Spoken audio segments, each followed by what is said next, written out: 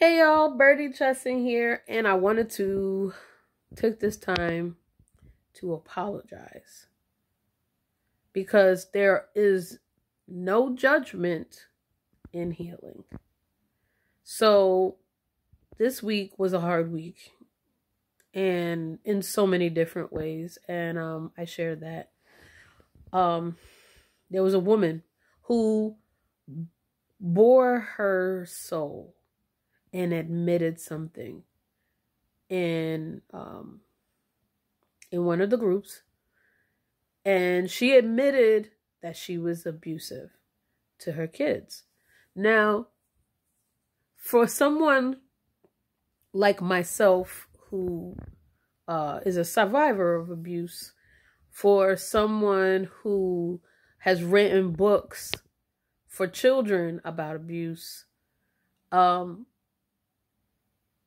I took a seat of judgment, and I would love to apologize to you and any other parent that has perpetuated a cycle of abuse or passed on that generational trauma to their children for not being able to give a safe space for learning, understanding, especially if you are in a place of healing. Because more than anything, we look at healing in one way. And healing is multidimensional. So many different facets to it. And on our healing journey, the last thing we want is for someone to judge us. So I give you my sincere apology. And the beautiful part about your journey is that you don't make any excuses for it.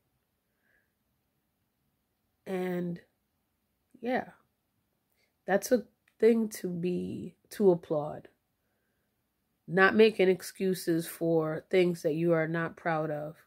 And a huge part of my personal platform is taking the shame out of our healing as parents. So no matter what that shame looks like, healing looks like, you deserve to have it. And you deserve to have it in safe spaces. So I apologize to you. And I wish you the best on your healing. I really do. There's so many things that I'm learning too. And yeah, my heart goes out to you. And I love y'all. I'll talk to you soon. Bye.